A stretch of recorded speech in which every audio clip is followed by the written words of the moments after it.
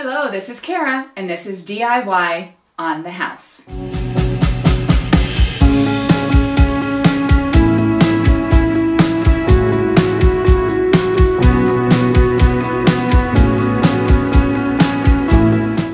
I am so excited that you are wanting to learn how to crochet. I personally learned how to crochet when I was in about second grade.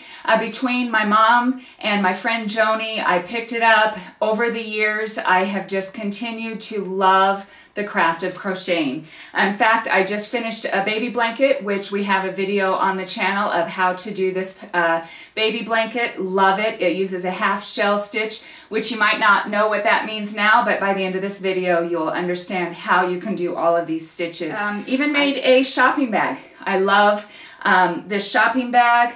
I love doing Afghans, different patterns. Here's some pictures of things throughout the house, curtains, doilies. With crocheting, the sky is the limit. So through this video, I'm going to teach you the basics of how to crochet. If you have questions throughout, comment below and I will answer your questions. But in the meantime, let's get started. Before I get started on some of the basics of crocheting, I wanted to talk about some of the tools. These are my crochet hooks. This is how I organize them. This is actually just a placemat that I got from the thrift store, folded it up and sewn different lines on it because crochet hooks come in different sizes. This one is the size H, which is kind of right in the middle. The higher the alphabet, the larger the crochet hook. So here is a J. So this is a J crochet hook, and you can see that the neck and the end is just quite a bit bigger. You also have little tiny ones, and these ones go by numbers. This is an 8. And it is just really tiny. The reason you would have tiny crochet hooks is that's when you crochet with thread. There's different kinds of materials that you can crochet with. This is thread. This is cotton yarn, and this is real common to use for dishcloths. And the shopping bag that I showed at the beginning of the video, I used this cotton yarn. And then you just have standard yarn. And the yarn itself even comes in a whole bunch of different sizes. So that's more out of the scope of this video, but I just wanted to show you some of the differences. So today we are going to use just yarn, and I think I'm going to do a little bit bigger of a hook so that you can see what's going on. So I'm going to go ahead and use a J hook. When you begin crocheting, anytime you start a row or start a project, you need to make a slip knot on your hook. So to make a slip knot, you get a tail that is about 4 to 6 inches long. So here is my tail. And you just draw it around your thumb and your index finger. You twist and you pull up the yarn, not the tail, pull up the yarn, and you have made a slip knot. Insert in your crochet hook and just pull it up snugly. I always hold my thread down along the hook. The way I hold the crochet hook, I hold it knuckles to the sky. So when I'm crocheting, I am doing this motion. I'm holding it between my thumb and index finger with my knuckles upward. You can also hold it like you're doing a spoon. This is how my mom crochets, and she holds it this way. I never got the hang of that, so it's whatever is more comfortable for you. So to start with, I'm going to teach you how to do a chain. There are dozens and dozens of different crochet stitches, but most of them stem from knowing a few of the basics. So I'm going to teach you the basics today. So to start with, I keep the tail out of the way. And in your offhand, you need to keep tension on your yarn. And the way I do that is I weave it through my pinky, ring finger, and index finger, and there you have tension on your yarn hand. So do it again. Pinky, ring finger, middle finger around the index finger. I use my thumb and middle finger to hold the project near the hook. So we're going to start by crocheting. So you have the hook and you have the tension. You draw up the yarn and you pull it through the loop on the hook. So you wrap it around, pull it through the hoop, the loop on the hook, and we're going to pull it through, and we're going to pull it through. I'm just going to keep doing this a few times, and then I'll show you, I'll lay it down so that you can see what you have done. You're going to pull it over and draw it through the loop, I keep saying hoop, draw it through the loop on the hook. Okay, I'm going to lay this down so that you can see what you've done. Get the yarn out of the way. So these are chains, and let's count these. So here's where you started. So here is 1 chain, 2, 3, 4, 5, 6, 7, 8, 9, 10. And the reason I do that is because most all crochet patterns will say chain 20, chain 100. If you're doing an Afghan, you might be chaining several hundred, and you need to be able to count how far you went. So that is a visual of how to count the chain. The next stitch that I'm going to show you is the single crochet, and you'll read on your crochet pattern to single crochet in the second chain from the hook. And just as I had counted it to you, now you can go the other direction. So here is the first chain, and here is the second chain. So to do a single crochet, you simply put the end of your hook through the chain on here. You put it through the end of the hook, and the same thing you did on chaining, you pull it through that chain. So you're not pulling it through 2 of them right now, you're just pulling it through the 1. Then you put it over your hook just like you were when you're chaining, and you pull through 2. So that is a single crochet. You simply stick it in to the base row, and on this case or into the row. On this case it's the chain. So we're going to pull it and draw it through the chain. We're going to draw it over and pull it through 2. Again, we're doing a single crochet. Stick it through the chain, draw it through 1, and now draw it through 2.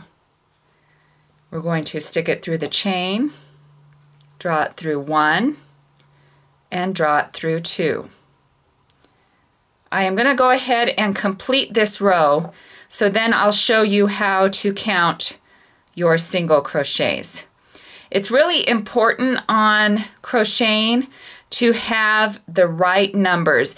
When I was probably, I'm guessing I was probably 10 or 11, I made an Afghan for the county fair, and it was super curvy. I mean, it was all over the place. And this was for 4-H, and I had to sit and explain my project to the judge, and he asked, "Is it curve in intentionally?" I tell you, I was so embarrassed. So from that day on, I learned it's very important to count your stitches. So these are single crochets. You can see, so we have 1, 2, 3, 4, 5, 6, 7, 8, and 9. That is exactly what you need. So we did 10 chains. We came into the second one on the hook, and so there is 1, 2, 3, 4, 5, 6, 7, 8, 9.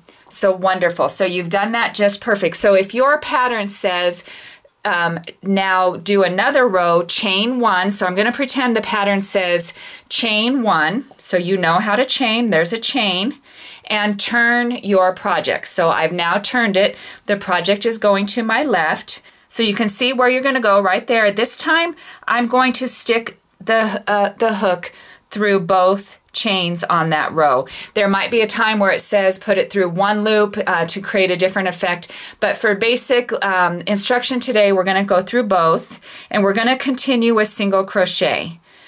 I'm going to stick it through both of those, draw my loop, and draw through 2. Stick it through both of those, draw out my loop, and pull it through 2. Again, the single crochet, you are just pulling it back once through your base row and then through both of the loops on your hook. I'm going to continue down to the end so you can see where you need to finish this off. Okay, so we're down to the end, and this was created by the going to the second chain on the hook. So I am going to go ahead and continue there, and we're going to lay down this, and we're going to count to see if I did this right. So we're going to look at the top here. 1, 2, 3, 4, 5, 6, 7, 8, and your beginning chain 1 counts as the 9. So you have successfully crocheted 2 rows of single crochet. Now we're going to do the next one is the double crochet. It is to start a row on a double crochet, it usually either says to chain 2 or 3. So today we're going to chain 2. So here's 1, 2, and then it'll say turn your project. So we're going to turn our project. We are not going to put a stitch in that very first one because you will end up with an afghan that is really curvy at the county fair. So that you skip that one because this one here will count as that stitch. A double crochet, super simple. It's just one more step. Instead of inserting it first, you wrap the yarn around one time, then you insert it into the chain or the row below. And you've pulled up 1. Now you wrap it over and you pull up 2. You wrap it over and you pull up 2. To do a double crochet, you put it over the first time before you stick it into your base row, and you put it through and you draw up that loop. You draw it through twice, or 2 loops, and draw it through the next 2 loops. Wrap it over first, draw it up through the loop, draw it through 2, draw it through 2. Put it over, stick it through, draw up your loop, draw up 2, and draw up 2. Wrap it over, pull up your loop, pull 2, pull 2.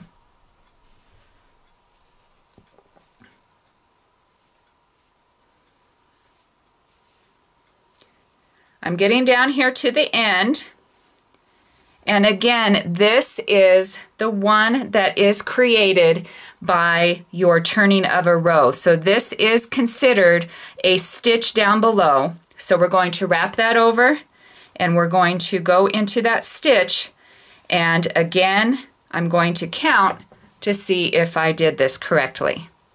So here we have 1, 2, 3, 4, 5, 6, 7, 8, and your beginning chain 3 counts as 9. The bigger the stitch, the easier to count it. You can also count it on the top. Let me turn that a little bit. You can count, and you can count where the V is there. So here you'd have 1, 2, 3, 4, 5, 6, 7, 8, and this is 9. So let's do one last row of that. To go on to a new row, we're going to chain our 2, 1, 2. We're going to turn. Yep, having trouble getting my tension there. So do this in case you forgot. You wrap it that way and around the index finger. We're skipping this one because that is what was created down below, or by these 2 chains. That will count as that stitch. So here is the double crochet. I wrapped it over first. Wrap it over first.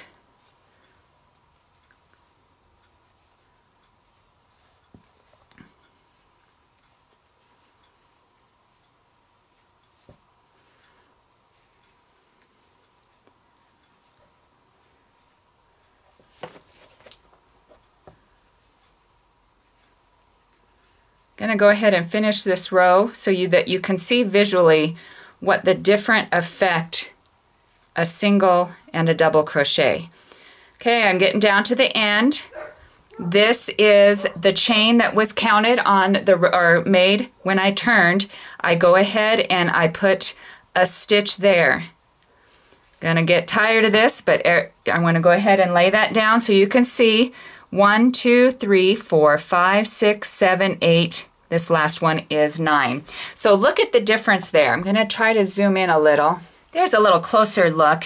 The single crochets are shorter rows. You can see there's not as much air between your stitches on a single crochet. A double crochet is taller, so you have more gaps in between. But because we counted, you can see that it makes a square project, and I might have got a blue ribbon if my edges were straight like that. So we're gonna go a little further, and I'm gonna show you a couple of variations so that with this knowledge you can make a pattern. A few of the variations that you can do with these two stitches, I don't know that I would count chain as a stitch, so if you want to, it could be 3 stitches, but a single crochet and a double crochet, the combination of those 2 stitches can make some pretty fun patterns. So I'm going to do a couple different things here. So I want to start with a double crochet. So at the end of that row, I'm going to chain 2, and I'm going to turn the project. I am going to go ahead and put a double crochet in the first stitch. Now I'm going to chain 1. This creates a gap, so I am going to skip the chain down below, and I'm going to put a double crochet in the next hole, the next chain. So there's a gap. So we have 2 double crochets and a chain 1. So I'm going to do another double crochet here. So now you have 2, chain 1, 2. I'm going to chain 1 again. And because I chained 1, I am going to skip 1 and do this here on the end, or on the next stitch. So there's 1 and there's 2. And so obviously I am just illustrating some of the different stitches available, so this isn't going to be an even pattern, but if I didn't put a stitch in this last one, it would not be even. So I am going to go ahead and put my stitch, even though that means there's 3. We're going to lay down, get tired of this with me, but I'm going to count it for you. So here's 1, 2, 3. This counts as 4, 5, 6, 7, 8, and 9. So that will just be a cute way how you can make a pattern. So now pretend I want to go back to a single crochet. I do a chain 1 to start my row, and I don't go into this one because my chain 1, I don't go into the very first one because the chain 1 is going to be a stitch there. Single crochet, you do not wrap it over ahead of time, you just simply put it in, draw it up, draw it through, put it in, draw it up, draw it through. I've came to my chain 1 spot. I want to continue a full row, no gaps on this one. I'm going to put it through the hole itself and draw it up. Put it through the next chain or next stitch, draw it up, the next stitch, draw it up. I am to the chain, put it through the hole, draw it up, put it through the next stitch, draw it up. Oh, need to get more yarn here. And put it in the last stitch because you have to end up on this little sample we're doing here. Every row will have 9 stitches. Let's see, 1, 2, 3, 4, 5, 6, 7, 8, and 9. Okay. I think you have got the gist of the single crochet and the double crochet. I'm going to quickly tell you some because you're like, man, I am mastering this, Kara, and I want to take it one more level. So if you want to take it one more level, I'm going to show you 2 more stitches. I'm going to show you a half double crochet. To start a half double crochet, I'm going to go ahead and chain 2. Each pattern might have a different variation for you. So I chain 2. I start it just like any other. I'm not going to go in that first hook. Just like any other double crochet, I put it over first. I stick it through the chain and I draw up my loop. Now instead of going through 2 and 2 again, I draw it through all 3 on the hook. That is a half double crochet. So I'm going to put it over just like I'm doing a double crochet, pull up the loop, pull it through all 3 on the hook. I'm going to continue the row, put it through as if I'm doing a double crochet, pull it through all 3 to do a half. I'm going to continue the row with half double crochets.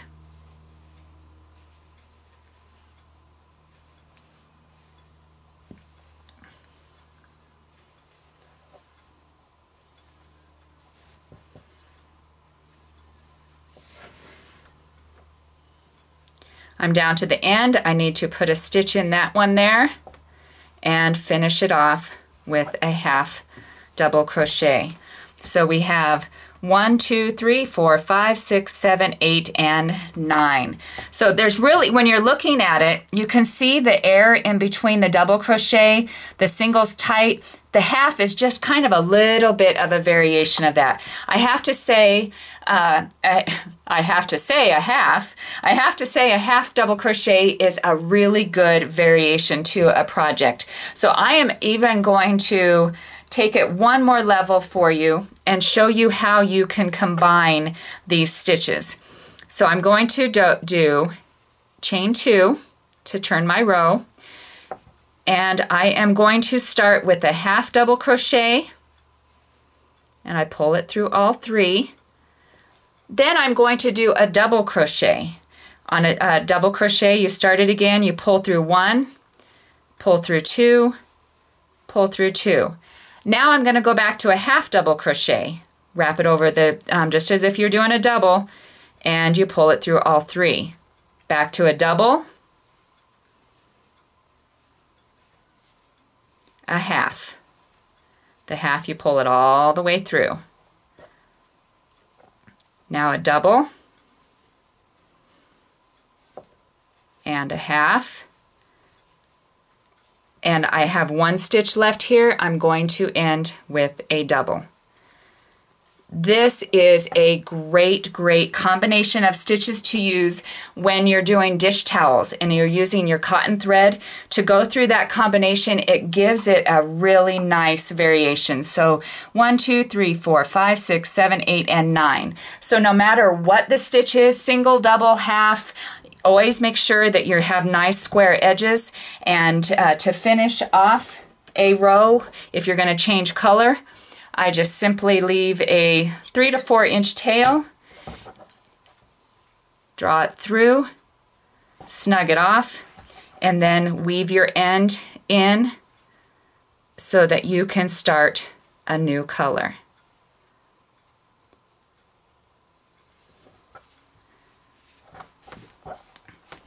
Here is where you ended your row. You can kind of fill your little knot in there. You put your hook into that same stitch. Sometimes it's super tight, you can't get your hook in there, but putting it in the general spot is just fine. Draw up your stitch or your yarn, and now you can start again. So for illustration, let's start with a single crochet.